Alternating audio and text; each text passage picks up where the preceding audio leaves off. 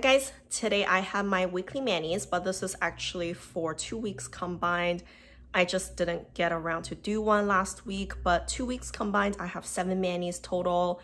Not too bad. Let's just get started. The first mani I did was a really simple nail art combo. So I used a really deep navy blue color as a base. This one is UNT peelable nail polish and the color is called MG165. This is sent to me PR. By now, I'm sure you all know that I love those peelable nail polishes. They're one coaters, they're just easy to manage. I put this down on all of my nails and I grabbed my OPI I Snow You Love Me.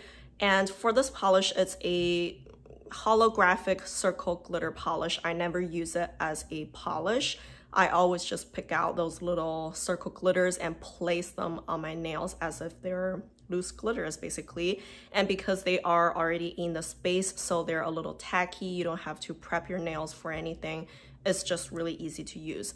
So I put one glitter on each nail and I thought that turned out really classy and really beautiful. So I really enjoyed that look. Then I did a Halloween mani. I think I just can't hold off on doing Halloween manis anymore. I hope you've already seen my 3 Halloween looks using the China Glaze Trose Spring Collection. So that was really fun and I decided to do one more Halloween mani. This time around, I went with 2 polishes from Expressie, from Essie. They are both from the fall collection. The red color is called High Energy Low Stress and the green color is called In the Fast Lane. They are both on the deeper side. I just did a gradient with those 2. And then I used a stamping plate from Chunjiga Haranuda L035. On that plate, there's just mainly rose vine with some skull, spider web, bats kind of image. So I thought that was really cool. There's just one nail. I picked up a little sword with roses kind of image and did a little reverse stamping using the exact same colors. And because they are similar to the base, so I thought that was really subtle but still very vampy. So I enjoyed that look quite a bit. And then I just wanted to do something really simple, no nail art whatsoever. I picked out my Zoya leaf. This one is a new purchase for me from a couple of months ago when Zoya did a sale. I just wanted something really clean, really simple, and it's just a really pale kind of sage green. Good formula, surprisingly good actually, because for color like this with a skinny brush, I thought I probably would struggle with streakiness and whatnot, but this is almost opaque in one coat. So I was rather impressed, very happy with it. And then I used another polish without nail art. This is Polished for Days in the color 0. I believe this one came from a Halloween collection. If not 2019, then probably 2018. But it's a shimmery polish. It's rather sheer. It shifts from orange to kind of golden yellow. I think it's cute. I used 3 coats and it is definitely still sheer, at least for my nail length. I don't mind it that much though. I liked it. I think this is perfect transitioning from summer to fall as well because it's orange, but it's bright. So it's kind of appropriate for both seasons. Then I received my PR package from Olive Ave Polish. So this is her fall release and they're really beautiful. I wanted to do nail art with them. The first look I did, I used 3 polishes from the collection. So I have Jostler, Hayride, and Foliage. So I did one of those dry marble kind of look again. I thought that turned out really cute. It was pretty simple to do and it's just really abstract and artsy feeling and I loved it a lot. Then I did another nail art look using the same collection again. So I used those 2 brownish yellow colors again, but I switched out the blue with this olive color. It's actually called olive.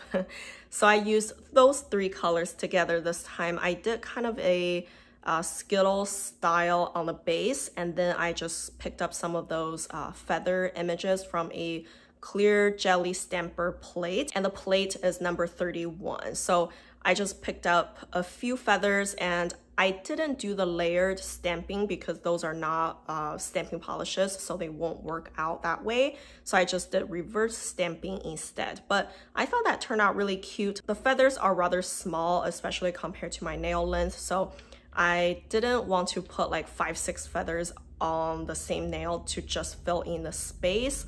It was just gonna be too much work, so I just decided to place the feathers kind of off edge on the side so it looks a little more dainty, and I liked how that turned out. And the last mani is what I have on my nails right now. This is inspired by Emily Da. So I saw this look on her, and I have the same plate, which is Clear Jelly Stamper 169. So I recently bought that plate, and I was struggling with it because most of the images on that plate are super small. Again, my nails are long. I just can't come up with a kind of cohesive look without making it too busy. I don't know, I was struggling. So when I saw Emily's look, I just had to replicate it because she just put together like everything so well.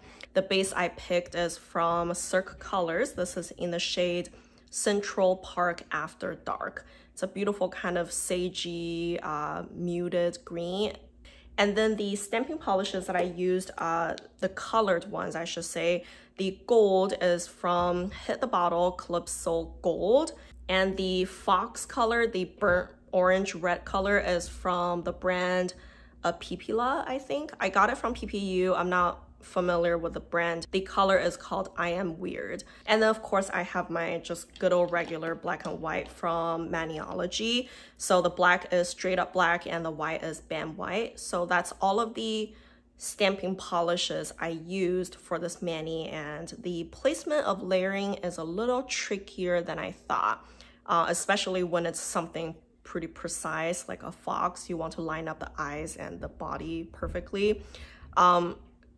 You know, I think it turned out okay. I just have so much more respect for people who use layering stamping images all the time because it's not as easy as it looks. I'm gonna practice and hopefully I'll get better at it. And of course I mattified everything. I always use my Orly matte top coat now. It's pretty good. I have nothing bad to say about it.